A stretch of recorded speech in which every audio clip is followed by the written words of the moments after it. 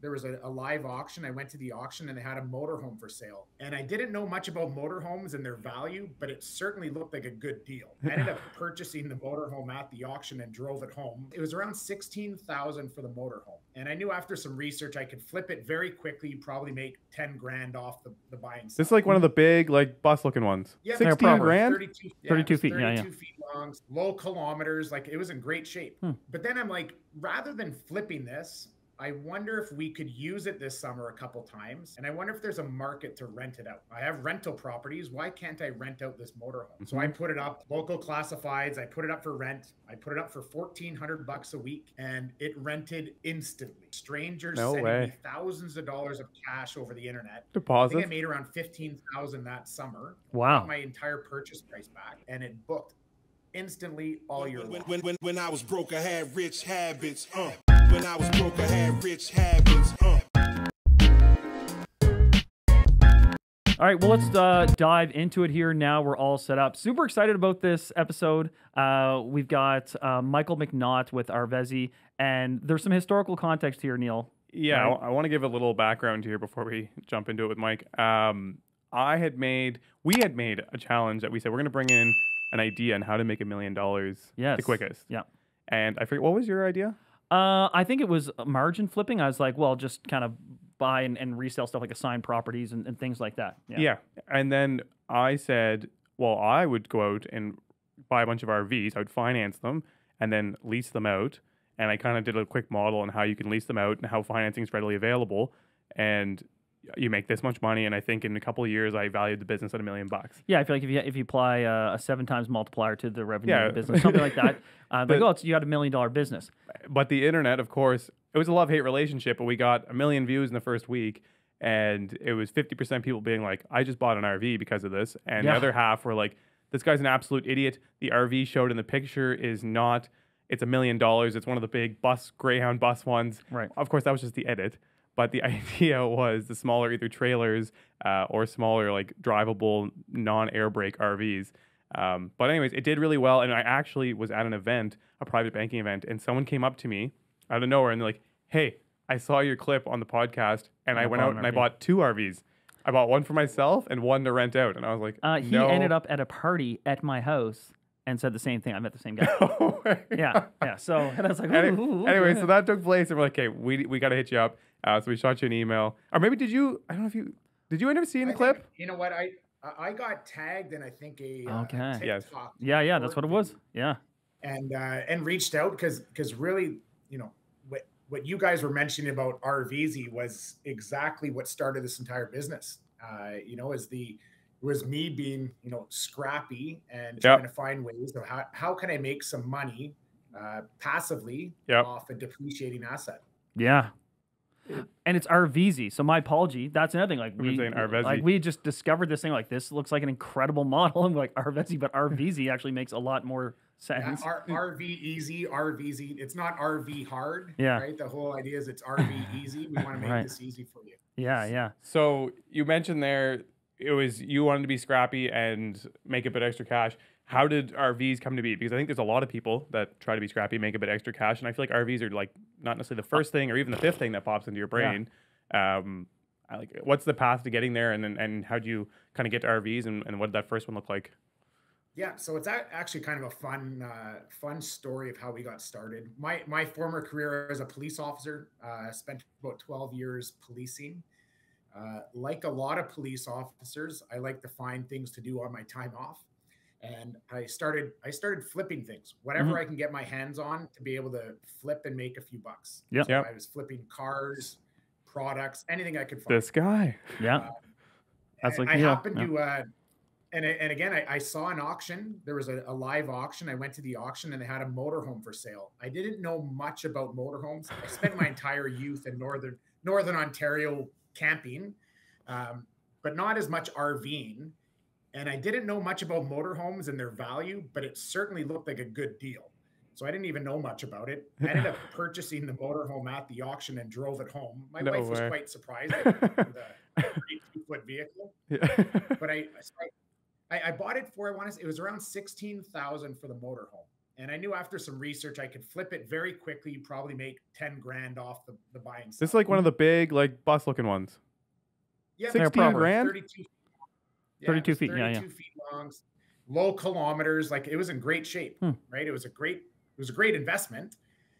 But then I'm like, rather than flipping this, I wonder if we could use it this summer a couple times. And I wonder if there's a market to rent it out. I have rental properties. Why can't I rent out this motorhome? So I put it up, local classifieds. I put it up for rent.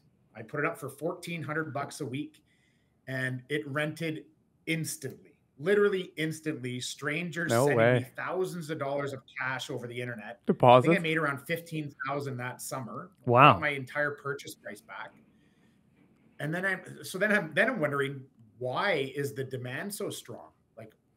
What's so special about this motorhome? Why does this exist? If you started looking at how you rented an RV 7-8 years ago, you were going to the local fleet dealership. You were purchasing, they had to have one of 3 models available. Yeah. It was priced about 2-3 times more than mine was priced. Yeah. And you didn't get any of the stuff that I threw in. You'd get my barbecue, my linens, my dishes, everything was thrown in. So really that's what really started this opportunity, in that I put up one ad on a classified. I never boosted it. It was probably on page 20, and people still found the ad, and it booked instantly all year long. And were you, of course, sorry, were you booking it on the premise that they could then drive it and pay for their own gas, or did you have it at that point parked somewhere? I mean, you mentioned the barbecue and all these things. Did you have it, at a park, or? Where I found I've been successful in, whether it's flipping things or an Airbnb concept or anything like that, is I try to make things turnkey. So literally show up with a suitcase and you can drive this thing from my driveway and go on a vacation. Right. So you don't need anything. So I try to supply all of that. And yes, they'd be taking it across country, a lot out to the East Coast. That's such a huge trip in Ontario, is take it from Ontario, Nova Scotia. That's the loop. Yeah, that's the loop. I don't think my motorhomes haven't seen many other roads other than drive. Okay. First off, I gotta say, 16 grand. Every single person, not every single, but like there's probably 500 comments on the TikTok of like, it's $500,000 to buy an RV minimum. And I'm like, that's not the case. Everyone watches the Will Smith RV on YouTube, and they're like, that's what every RV is. Yeah, and realistically, the people that want those RVs can buy their own damn RV, right? Or a rental's $20,000 a week. Yeah, by having a unit that's maybe a bit more modest, but still nice. Sounds like you got a smoking deal. You capture a different demographic of renter. But on the flip side to that, what was the deal in maintenance? That was the next comment that we saw so much of, is like, maintenance is going to be insane. So in my head, if you're buying a $16,000 RV on an auction, the first road trip to Halifax, it just exploded. Like, you got to Quebec City and the whole thing nuked itself. Which clearly it didn't, but what would happen? There must have been some stories there. For sure. And the maintenance isn't terrible. Like, it's a vehicle, right? So you have to maintain the vehicle, the driving components, and the driving components are fairly easy to maintain. I used to take that thing right through Mr. Lube for my oil changes. You could drive it. You could drive a motorhome right through Mr. Lube. Not a lot of people know that. I want a motorhome now. Right? You make sure your tires, your brakes are good. I'd say the more complicated component are going to be the RV components. Yeah. You need to make sure you maintain the generator and all the electrical systems, the water system. There's a little more maintenance in that, and really more knowledge that you need to gain about how to maintain it. But once you get it, it's you keep it going. A couple times a year, you're checking and maintaining it, making sure you get it out of storage and it's ready for the season. And then once again at the end of the year when you're ready to put it away, it's not too cumbersome, but certainly, there is an expense there to maintain the equipment. So what year was that in that you bought this first one that was kind of almost a happenstance? You hadn't intended this really. Yeah, so that'd be 2014. Okay. 2014 going into 2015. Gotcha. So that was kind of be around the time where short-term rentals were starting to take off in general. Wouldn't it be around there? Yeah, Airbnb was starting to be more relevant. Yeah, Airbnb was more relevant. I believe Turo launched probably about a year before, and probably right around that time. Mm-hmm. Okay. So they were renting cars right around that time. Yeah. But then I very quickly realized why this business model didn't exist, is that insurance did not exist. the moment that you handed over the keys, then someone paid you for the rental, it is now deemed a commercial transaction. Yep. A personal insurance policy will not cover it. If you wanted a commercial policy, you're talking $5,000 to $10,000 a year. So it really wasn't viable for somebody to privately own a vehicle and rent it to someone else. You couldn't do it. So early on, were you kind of just rolling the dice on that? No, I had a pretty creative solution to it. Freedom of information. And I got it covered by my insurance. They said I found a loophole, like it worked. Which they promptly removed. My argument is that if I were to rent Neil my motorhome and he paid me for it, my insurance would not cover it. Mm-hmm. If I lent my RV to Neil, he would be covered. It's the same person driving the RV. The risk has not changed. Yeah. Why am I not covered? So my contracts, I would rent Neil my barbecue, and then I would lend him the motorhome. I like love it. that. Yeah, That's yeah. amazing. That is genius. That's the most expensive barbecue rental I think that's out there. But Yeah, that is. Yeah, it would be a very so you'd be renting the equipment that came along with the motorhome. But the motorhome would be provided for free. Gotcha. And that, to be honest, that's what really got the insurance companies looking at this business model, because they will not invest into building insurance products if there's a solution in the market. yeah, I clearly showed them that there was a gap in the market for a product that's needed and that people are doing as it is.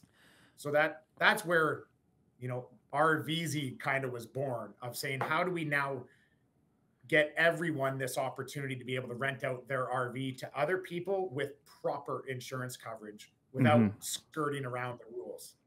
I want to point out how ingenious what you did was. Like, we kind of just laughed about it and skimmed over it, but that mindset is kind of the difference in being able to make stuff happen and not. Yeah, Because I think a lot of I'm going to go back to a lot of the people that comment on our posts that, like, you can't do this, can't do that, naysayer. You got to have okay, there's got to be an alternative option to this. There's got to be a way around this. Yeah. And that's exactly what you did, which, again, at the time just led to a $1,400 rental, but now has led to a multi-million-dollar company that you've built that is renting RVs nationwide every single day. Again, it's that mindset that allowed you to get there. So I just want to highlight that, because it's as amazing. silly as it sounds, and as silly as sometimes it gets made light of having there's no can'ts, right? Like, there's only solutions, right? You do kind of have to look at that, especially when you're doing something like this. So then it becomes a startup to some degree, right? So you're going from a cop, with some rentals and who has an RV, to effectively you become a startup entrepreneur. Yeah, and so how that was born, I was still policing, right? Back 2015, 2016, I was still a full-time police officer. I had 3 kids at home. I was competing in bodybuilding. I was finishing a university degree. Not much spare time, and probably doing 60 hours of policing a week. April 2016, I ended up getting injured on duty, affecting an arrest. Ended up getting in a pretty bad physical altercation, and got pretty seriously injured. And so I ended up getting sidelined and had surgery, wrote my last exam for university. Obviously can't work out anymore. Couldn't really do anything. So I went from 0 minutes a day available to suddenly all I had was time. And essentially leveraged that time and said, well, we had this idea. I now have 5-6 months off from work and I'm getting fully paid for it.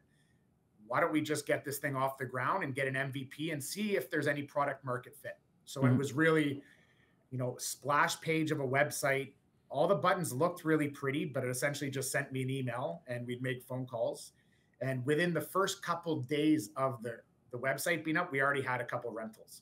So product market fit was pretty clear. You say get yourself a MVP? What's that acronym? Just a minimum viable product. Okay, right? It's gotcha. just getting. Right? We had quotes up to $300,000-$400,000 to create this website. Of course. And you're not going to throw that money at an idea that you don't even know if people want to do that yet. Yeah. So we just got something really low tech, low budget, got it up there. Do people want to do this? This is a bit of an aside, but 2 questions on that. Where did you find that person, and roughly what did you spend? And I just know because there'll be a lot of people listening, and I know I've been in this position before where I have a great idea, and then I go out, I look up website building company or whatever it is, and the same thing, they quote you $150,000, and I'm like, all right, well, that just kind of stifles the whole idea because I can't build a website. Squarespace isn't going to get what I need, and they're trying to hose me right now. So we set ourselves a $50,000 budget. Okay. We found someone local that was using a technology called Drupal. It's kind of like building blocks, right? Yeah. Certainly not something you want to scale a marketplace into. Yes. But certainly a technology that could get a website up working very quickly. Yep. And we just kept a very MVP product. It was very basic. You pressed a button, you wanted to rent it. I would be calling you. I would call the owner. I'd send you an invoice through PayPal. Everything was done manually. Yeah, there's no automations within that website. You were handling that to get started. Nothing was automated at all. Yeah, okay. And so it didn't matter who you were talking to. Whoever you were talking to, it was me. There's the 6 different names on the website. But so the initial offering was presumably you had. How did you find the supply of units initially? Right, because presumably people, like your listings on your website, were other units that people would rent. Exactly. So there were other people doing what I was doing. So obviously the first place to go, and let's go to the people that are already doing this and provide them a different avenue of getting it done. Right. So it was really calling. I think I spent like every single night that summer, call it 6 p.m. to about midnight. I'd be locked in a room just making phone calls to everyone I could that had their RV listed for rent on any classified I could find, and just convincing them to also put it on our website. We'll also start to create them demand, and there's all these additional benefits that we can provide. Right. I love these hustle stories. I spend a night locked in a room 6 p.m. to midnight, but I'm not calling anybody. Yeah. Right. And you know what? I used to try to come out a little earlier. And I think I have a really supportive wife, and she would argue with me that it was still 8 o'clock on the west coast of Canada, and I can still continue to make phone calls.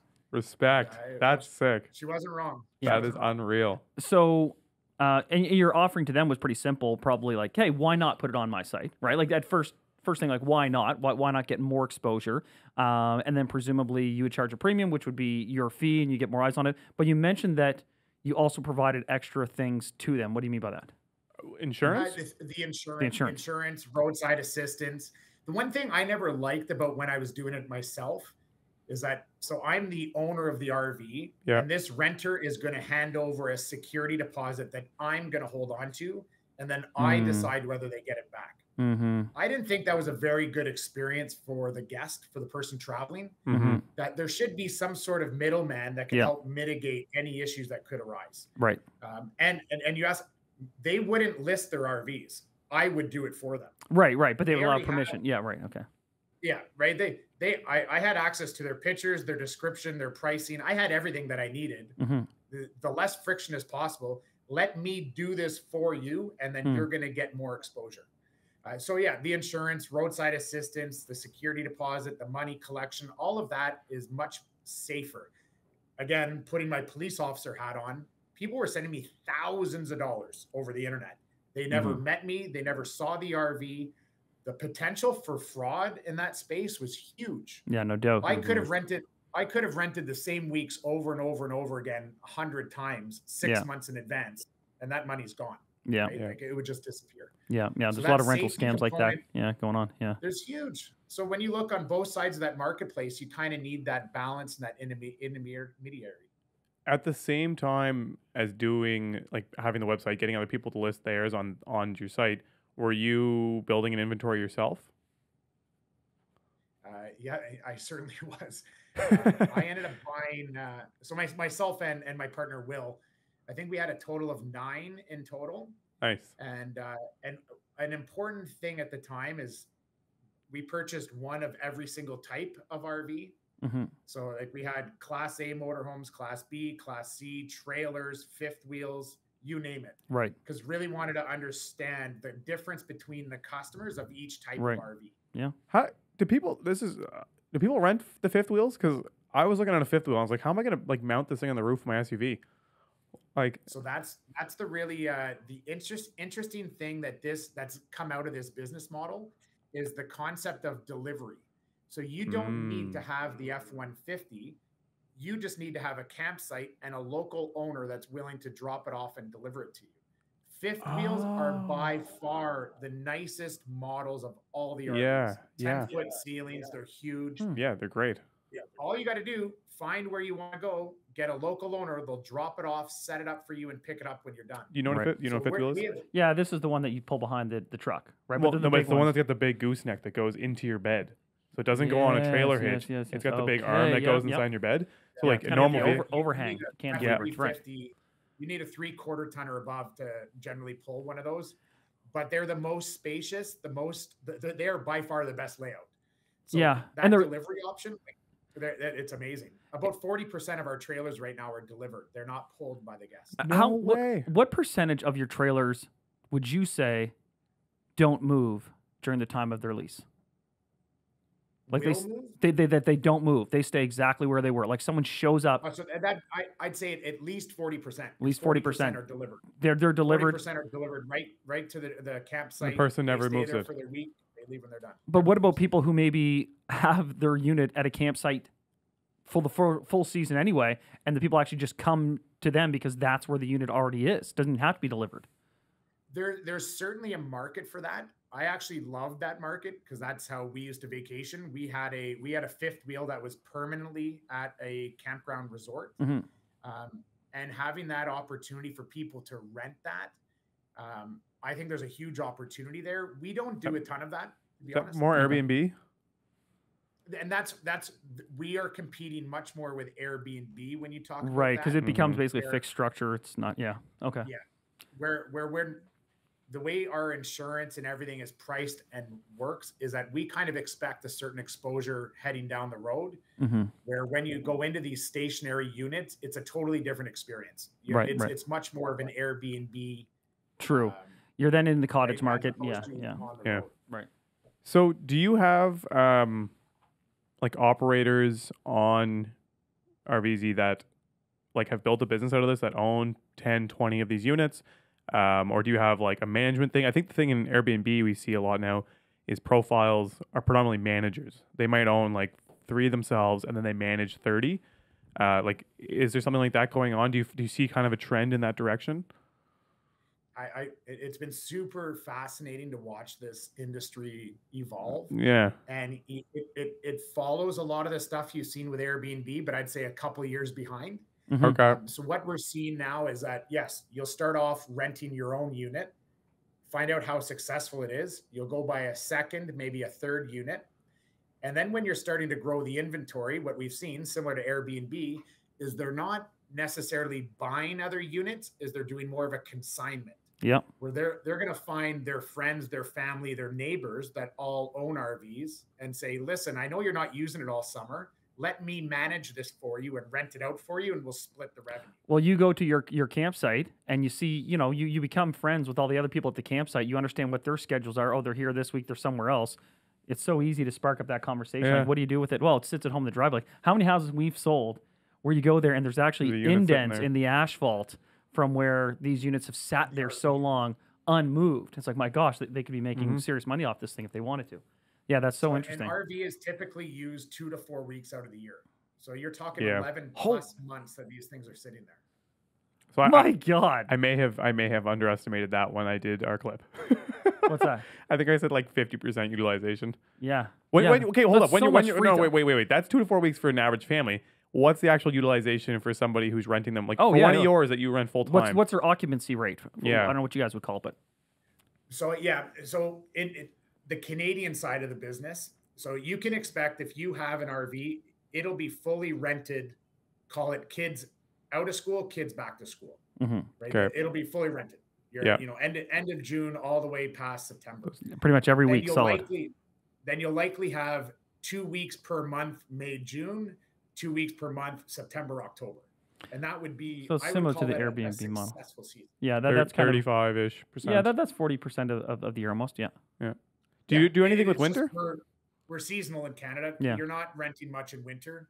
You'll get the odd on a motorhome. You may get families heading down to going to Disney in the Florida. Time. Yeah.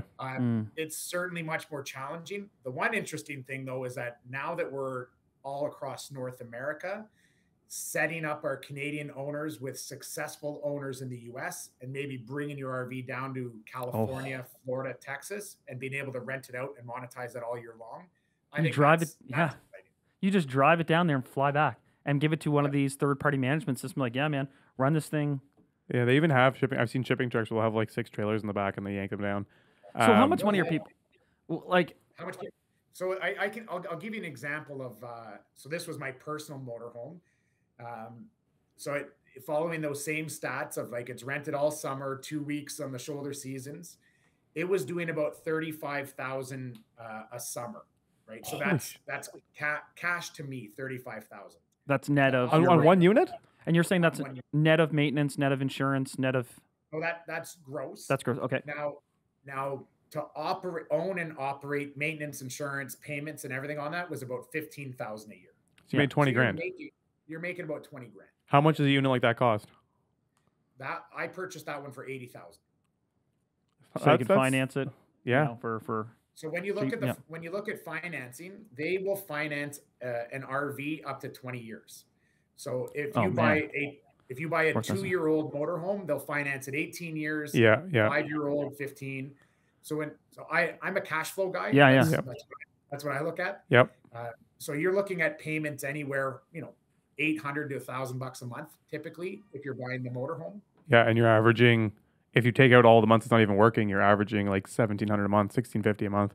And all that interest that you're paying is also a deduction, right? Mm-hmm. So it's like I always looked at the cash flow. My money out is $1,000 a month, but I'm getting 10 grand a month in the summertime's coming in. Mm-hmm. And this is another really exciting thing about RVezy, and really it was out of my personal experience what brought this product on, is that we're trying to create entrepreneurs, right? So like one concern, and this came up, I had a reservation that was going to pay me $10,000 for the month of August. Wow.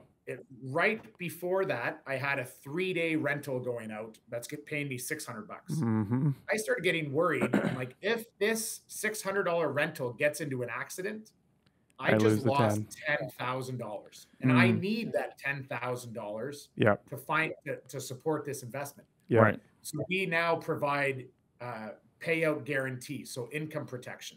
That in the event that happens, we're still paying out that $10,000 to you. Wow, that's actually really impressive. That's the economy of scale, and like where these platforms really add value and get so good. It's like, man, make it as simple as humanly possible. Well, yeah, and they take away, because the loss ratio might only be 3 to 4%, but the one person who gets unlucky and takes that loss, they're hooped. But if you spread it across everybody, it's not so bad. It's affordable, really. The question I had though was how long. So that $80,000 unit, what does depreciation look like? I know there's like, I would say what I'm going to call normal depreciation from normal use, which is minimal. And then is there kind of a different level of depreciation because it's being used as a rental? Because I found in the car market, rental cars go to auction and they typically have a bit more of a depreciation. Like, is there an ideal model there where you buy it, you run it for 2 years, and then you get out of it before it starts to really show its wear and tear? I call it 3 to 5. Okay. And it's not necessarily the wear and tear more than the mileage, especially on a motorhome. Yeah. So what I would look for as an investment would be a good deal with something with low mileage.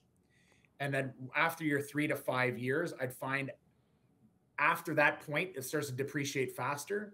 So now it's time to get rid of the unit while the mileage is still reasonable to sell back into the private market. Yeah. And then what I would always go for, and this isn't a rule, this is my rule of how I operated my RV, but I essentially wanted to earn $1 per kilometer driven in a year. So that $30,000 that I earned in a year, I should have, for a really good investment, it would have traveled 30,000 kilometers that year. Yeah. And that way, right, you think 90,000 kilometers over that 3-year period, I've made $90,000 off of that. And I might have depreciated maybe $10,000, $15,000 off the purchase price. Yeah, it's time to send her out to pasture. pasture. The sweet spot. So I used to judge my rentals and pick the rentals I wanted based on that metric. Am I going to get $1 per kilometer driven? And really, it was modeled after the Ontario to Nova Scotia 2-week trip. That would essentially model out to my $1 a kilometer. Where if I had a 10-day trip from Ontario to BC and back, it just didn't make sense for me financially. Gotcha. 100%. That's super interesting. Yeah. So for someone starting today, like one of our listeners who, let's say, they're interested in doing it, what would be your advice in what they should be buying and how they should be buying it regarding financing? And then is it going to be profitable for them? And kind of like, what are your tips and tricks for someone that's looking at this, that's young right now, they want to get a little bit extra cash flow, real estate market's psychotic. Walk them through it. Walk me through it as if I'm trying to get into this right now. Yeah. What I would do, I would buy a Class B motorhome. Okay. So that's the van style, a Road Trek. Yep. Any of those. Okay. You're going to want to keep it. They're usually 19 to 21 feet. And the reason I would suggest that is that you could put this in your residential driveway and completely service it from there. Right. Okay. Yep. You don't need to drive it. You could wash it in the driveway. You could dump it. It actually allows you to dump it at home. You can get all the setups. Everything is taken care of out of your driveway. You cater to couples or small families going on RV trips. So they're typically doing 1 to 2 week trips. Okay. The demand is insane. Yeah, and they're less intimidating as someone who maybe hasn't done this before from the person who rents it, right? Those units are a little bit less intimidating. Yeah. And you're it's much less intimidating. You're essentially a passenger vehicle, so there's not too much learning as far as driving. You're not driving a 37-foot bus down the road. Yeah. All of the RV components are the same regardless, whether it's a big or small RV, they're essentially the exact same. Okay. And you can pick one of those up, call it $100,000, right? Okay. Find something low mileage or brand new in that $100,000 range. Your monthly payments again are going to be around $1,000. Okay. And you're going to be renting that for $300-400 a night all year long. And it's super, super easy to manage. And again, finance them. Absolutely, I would just finance them because it's super easy to finance, and you're making money instantly. I also you go into the real estate market. You're buying a rental. You need 20% down, right? Your $500,000 condo is going to cost you $100,000 in down payment. Is there a down payment on these, or usually is it minimal? Like, or they'll sometimes lose $0 down for you. $0 down, $0 down. You'll drive it off the lot. Cheapers. And I also picture those units as being especially easy to rip down across the border, hand the keys to someone in the States and be like, all right, now you run this for our off season. Exactly. And it's the maintenance. It's like, I loved my motorhome. It was a 37-foot bus. But when I wanted to wash it, I had to take it to a truck wash and get in line with the dump trucks. I had to take it to a dumping site. It would take me about 2.5-3 hours to turn it around. Where this, you're doing it in your driveway. You're driving through Mr. Lube. You're taking it to a local mechanic. It's a lot easier to maintain, and the demand is it's so big. So you're not overly concerned about who's taking it, where they're going. You're generally getting older retired couples. That's a lot of them, or younger couples that are looking for a getaway. And you're probably you want to extend the rentals. Yeah. The longer the rentals, the better. You don't want to be doing 3-day rentals back to back to back. Yeah. You want it out for 2 weeks at a time. Like Airbnb. It comes back, you turn it around, it goes back. Yeah. And you're probably in it for a year, $20,000, all expensable, right? Like the loan payments, all those things, and then bringing in, like you said, maybe 30,000, maybe more, maybe 45, 40K. Yeah. 40K. I'd be comfortable saying that. Yeah. Like it's again, you're especially a brand new Class B. You'd be like, I'd say 350 to 400 a night is what you're getting. And you get 100 nights anyway, probably. Yeah. That doesn't take very long to start making money on that. And especially if you start leveraging our US exposure and get it down south. California is a 12-month RV season with tens of millions of international travelers coming every year. Is that a more competitive? It's a big market. Is it more competitive?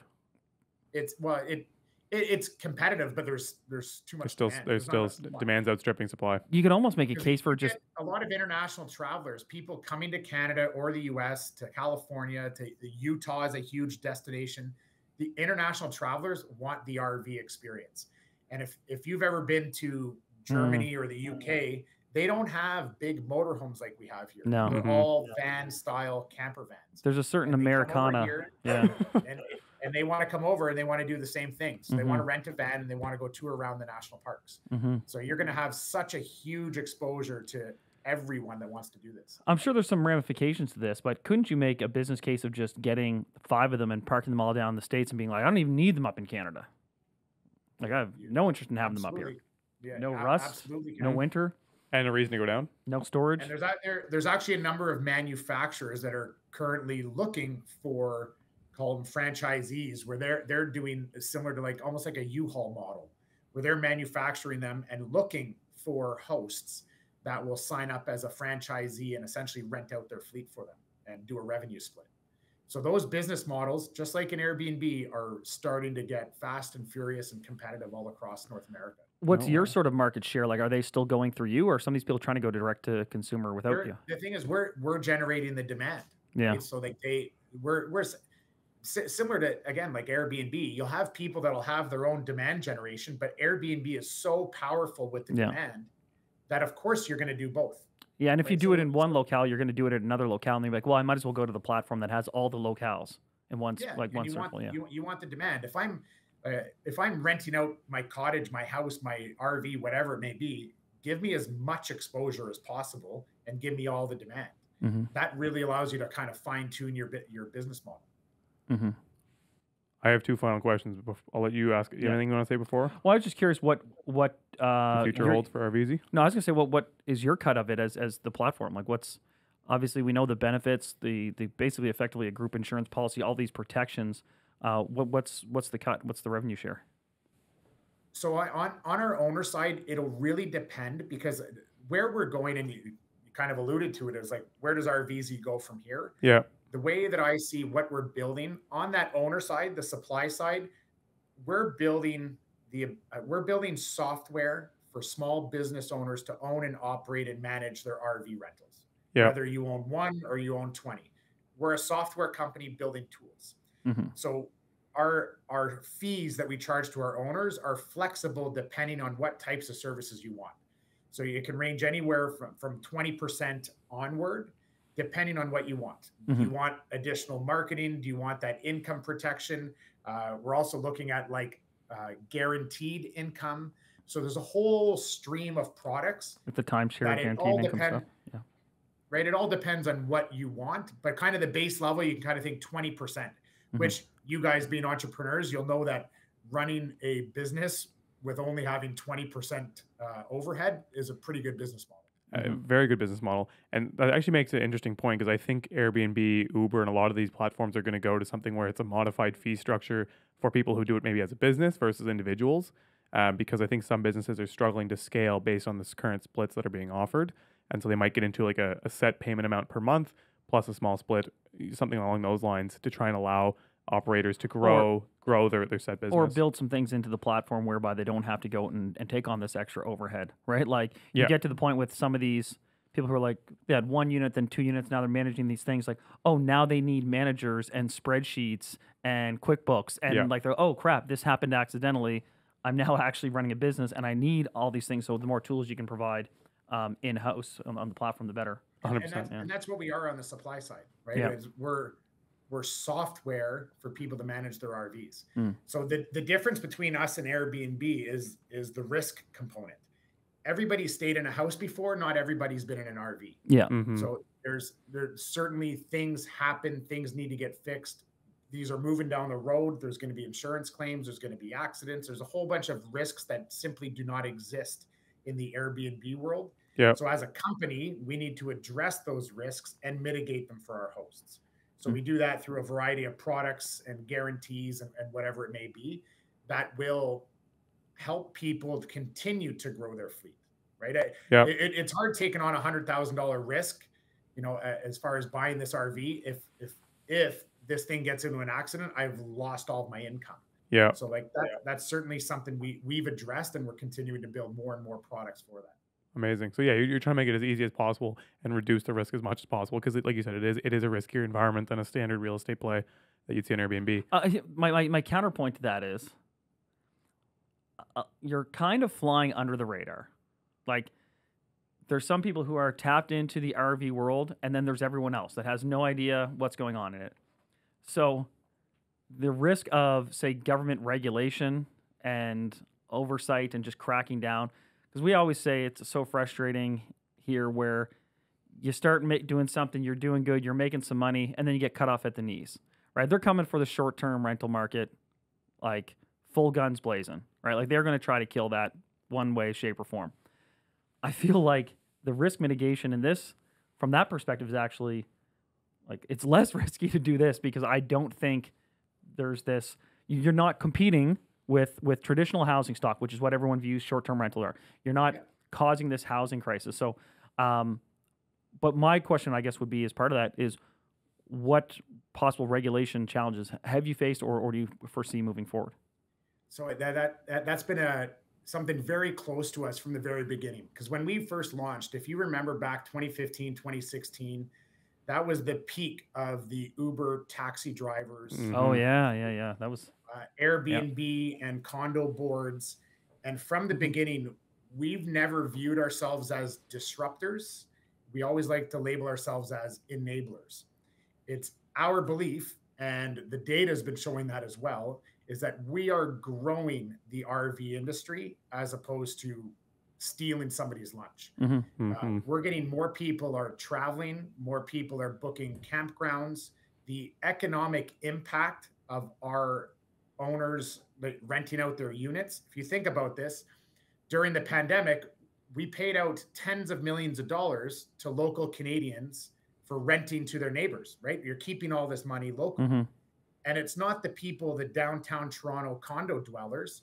It's all the small communities throughout Canada that are benefiting from this. Yep. When you're traveling in an RV, you're not going to downtown Toronto.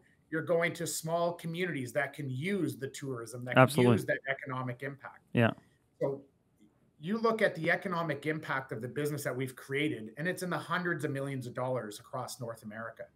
So certainly the insurance component is important. The trust and safety of our customers, both on the renter and owner side, is really important. But we've been working alongside the industry, the provinces, the regulators, of showing them how this is actually growing the economy and is more of a benefit and an enabler as opposed to disrupting something and causing friction. No, and I think that's what makes us uniquely different from some of these other business models that have come in and truly disrupted a previous business that used to exist. Mm-hmm. Interesting. That makes sense. Yeah, it's a benefit really in a lot of ways. Do you have any more questions? No. I think that's really interesting. I think it's a cool way to look at that. We always talk about how it's best if you're flowing with the government than flowing against, and it is a way to be okay. We're championing tourism, and there's a lot of money and there's a lot of push around that without cutting these other, you're actually helping parks. You're not working against parks. You're helping these restaurants. You're helping these communities. You're not kind of chewing into them. Yeah. I actually have 3 questions. Do you have people who ultimately end up moving to the point of just long-term renting the RV in a set position, like full time, like signing like a 12-month lease? Have you had some of that? Have some experience with that? What's kind of interesting, a use case that we've had, and it actually works out really well. The RV owners love it when they come in, is that often you'll have a rural community or someone that lives in a rural house and they'll have an insurance claim, right? There's a flood, the kitchen catches on fire. They don't want to pull their kids out of school, don't want to change the bus route. They have a hobby farm to maintain. So they don't want to be picked up and put in a hotel, but they'll stay in an RV in their driveway for 6 months. Or they're doing a big renovation. Yeah. Or renos. Yeah. So we'll often get long-term rentals, call them in the 2 to 6 month time frame for that type of stuff. It doesn't move. The owners are getting paid extremely well for their That's a dream. That is and sweet. It solves a problem for that customer. So, that is absolutely. Sweet. We do see a lot. We do see a lot of those coming in, and it makes sense. So even like natural disasters that happen, of setting up, clusters for the emergency workers to get in. RVs are perfectly suited for that type of stuff. Interesting. That is interesting. Question 2. Question 2: Are there any Unimogs up there for rent? I have not seen one. What's a Unimog? That's the giant Mercedes like overlanding vehicle. But the thing is, they weren't built with a bed on the back. But in Europe, a lot of people convert them and put like a unit on the back of them. I think they're also like 300 to 500K. Yes, they are a little aggressive. Just curious because I was like, I will fly somewhere to rent a Unimog. They look so cool. They are pretty cool. Yeah. But what I think is interesting is you're getting a lot of smaller manufacturers getting into this business that are producing some pretty cool motorhomes and trailers. Purpose built for this too, I imagine. Yeah. Yeah. And you're seeing especially the van life kind of movement. Yeah. What I think is going to be exciting is going to be the electric RVs that are coming out. Oh yeah. Solar. I know Airstream released a concept, and it kind of took me by surprise, but it's an electric travel trailer. So the travel trailer has a drivetrain to it. So it's actually pushing alongside your vehicle. So it's actually, way. So you think about the fuel economy or efficiency, the distance range on your electric vehicle. That is sick. And then you'd park it through an app, right? It parks itself. So no way. I never thought that would have been their first kind of model, but Airstream is coming out with this electric travel trailer. Making it way more usable, way more efficient. That is sick. You're gonna see like little like cars yanking an Airstream down the road because they won't need the juice. But before your last question, do you have a threshold for what constitutes a vehicle that could be on RVezy? Because I'm thinking of some of these converted vans, or I'm even thinking of like some old Westphalia that someone's made it kind of cute. Like, what's the threshold for someone? Yeah, we'll do 20 years for motorhomes, and we'll do 25 for trailers. There are some exceptions, but typically it's held to that 20-year mark. Like an antique age-wise. restoration or something. Age-wise, like under. Yeah, age-wise. But like no square footage, no amenity limitation. It's like, I got a van. No. Okay. But it's the age of the vehicle. Right. You don't, that 1970s Westphalia, I wouldn't travel more than 200-300 kilometers down the road from that thing. Yeah, totally. That we want good travel experiences. Yeah. Do you think you're going to slip a mattress in the back of the RAV4 and throw it on there? I mean, I rented a Westphalia actually in BC, and yeah, it was pretty funny because you hammer down going up the highway, and like 70k an hour, and it just speeds dropping, and people are passing, and the heat gauge is going up. But anyways, it was a fun experience. But the last and final question, $1 million question, we could say, can you make $1 million renting RVs? I think you absolutely can make $1 million renting RVs, especially the way that we kind of described it is starting off and understanding the business, get into it with one or two units, start growing that fleet, and then start doing the consignment component. I don't even think it would take that long to make $1 million. I'd argue that we probably have some owners currently today that are well on their way, if not like well over halfway there within only a couple of years.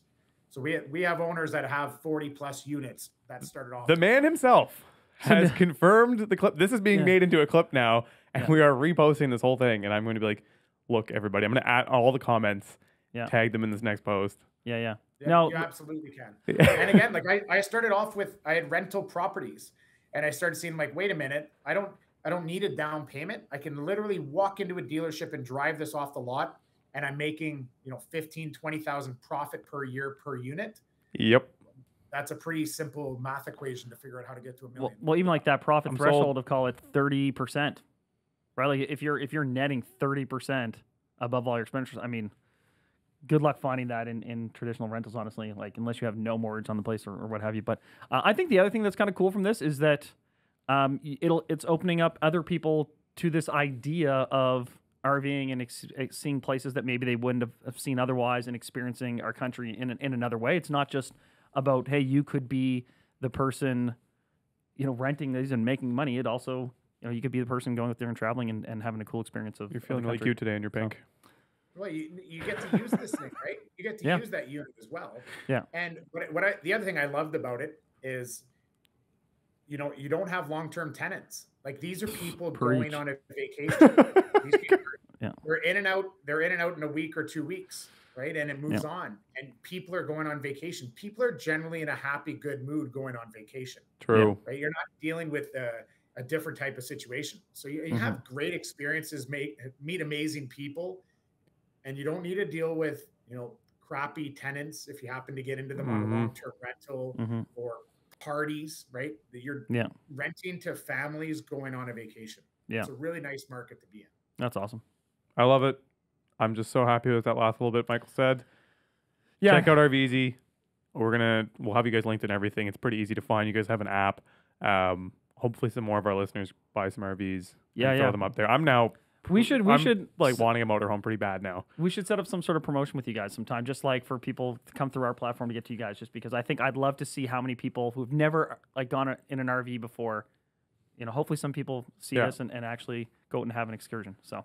And we actually have a button on our website that says buy an RV, and we will hook you up with exclusive deals with a lot of our dealerships that we work with to be able to get you a proper RV that's going to generate you some income. That is awesome. I'm going to email you direct. I'm expecting a better link. Thanks for your time, Michael. We really appreciate it. This was amazing. We answered a ton of questions, and like I said, I genuinely think we've already had someone who bit the bullet that we know of. I feel like from this, you'll be definitely getting some more hosts that are going to come on. Yeah, man, I can't wait to see who. People comment below if you're going to do this either on like you're going to go on a trip or you might consider getting into investing in one. So thanks a lot, Michael. Excellent. Thanks for having me, guys. Thanks so much for watching the episode. I hope you enjoyed it. If you did, press like. Don't forget to subscribe. But also check us out on Instagram and TikTok. You can find all the links below. Thanks again for checking us out. Broke, I had rich habits. When I was broke, I had rich habits.